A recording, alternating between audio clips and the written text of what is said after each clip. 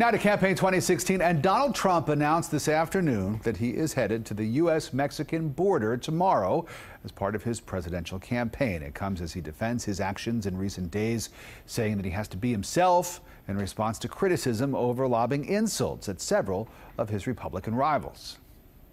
I'm trying to be nice. I want to be nice. I'm a nice person.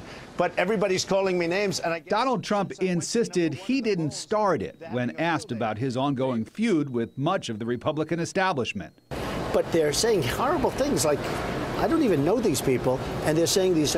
Now, am I supposed to, just say, oh, it's okay for them to say, one guy, I guess it was Lindsey Graham, called me a jackass. So am I supposed to say, oh, it's okay if I'm called a jackass? I'm called a jackass. You have to fight back. But he says he won't hold back when he feels like he's being attacked by politicians who, before his presidential run, came looking for money. I don't know if it's the right number. Let's try it. 202. At a campaign rally in South Carolina Tuesday, the Republican presidential candidate went so far as to give out Senator Lindsey Graham's personal cell phone number after the two candidates traded insults back and forth.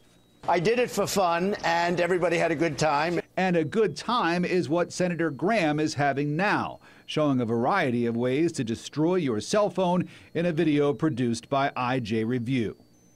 Trump's antics and controversial remarks about Mexican immigrants and John McCain's military service may cause a stir, but he's still leading the crowded GOP race in the polls by a large margin. Some rivals need to just ignore him. But the celebrity businessman's unorthodox ways threaten to overshadow the other candidates' campaigns, including Ohio Governor John Kasich, who became the 16th Republican to enter the race. He has credentials on paper that if this were a job interview and not maybe so much of an entertainment show, Kasich would be doing a lot better than Donald Trump. Trump says he has no intention of changing.